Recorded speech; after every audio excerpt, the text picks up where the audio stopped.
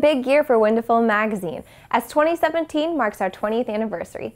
I'm Catherine Coig, editor of Window Film Magazine, and for this special edition of Filmed, we're taking a look at the magazine's beginning. When the first issue of Window Film Magazine debuted in 1997, it was a small journal-sized issue before it expanded the following year to the full size it is today. Window Film Magazine has always been focused on reporting the latest news, information, and analysis about the industry. WindowFilmMag.com also launched in '97, expanding the magazine's presence to reach a broader audience. Window Film Magazine's role in the industry evolved in March of 2000, with the first International Window Film Conference held at the Riviera in Las Vegas.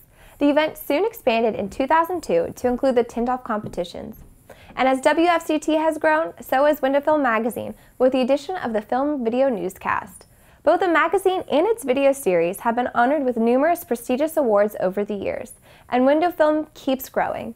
In 2014, we established the Window Film Hall of Fame, honoring important figures in the industry. We also launched PPF Mag, Window Film supplement about paint protection films, due to a high demand from readers. Window Film Magazine has done a lot of big things over the past 20 years, and we're excited to see what the next 20 have in store for us and for the industry. After a short break, we'll be back to speak with the founder of Window Film Magazine. Welcome to West Palm Beach, Florida, the home of the 2017 International Window Film Conference and Tint-Off, held October 4th through 6th. The West Palm Beach Marriott will be your host hotel. Make sure you book your room early to take advantage of the discounted show rate. WFCT 2017 is a can't-miss event. We'll see you there.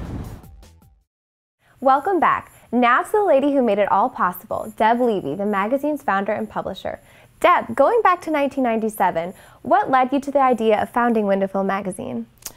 Well, I think it's just always in a publisher's DNA to be looking for areas that are underserved.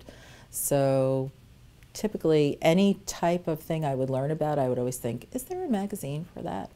And through our work with all of our glass publications, I became very familiar with this new and relatively new and exciting material that was just gaining more and more prominence, and started to look around and say, hey, there's really no magazine for window film, and wouldn't be neat if there was. And then there was. So, window film in the industry have changed a lot since the magazine's first issue. Are there any significant moments that stand out to you most? Yes, I think its recognition by the NFRC was pretty significant for film as a whole. I think the industry's look at some of the work that it's done in terms of legislation was important, and I think personally what I've enjoyed the most is helping to get the International Window Film Conference and Tint-Off going, and watching all the tinters as they compete. That's just the neatest thing. It's really enjoyable to see people at the pinnacle of their career competing to show they're the best.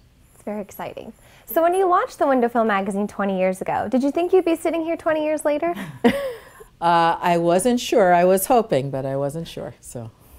Well, thank you for joining us, Deb. In other news, the film crew recently had the opportunity to attend the D.C. Auto Show, and Wraps made quite an impressive appearance. We'll leave you with footage of a few of our favorites. I'm Catherine Coig. Thanks for watching.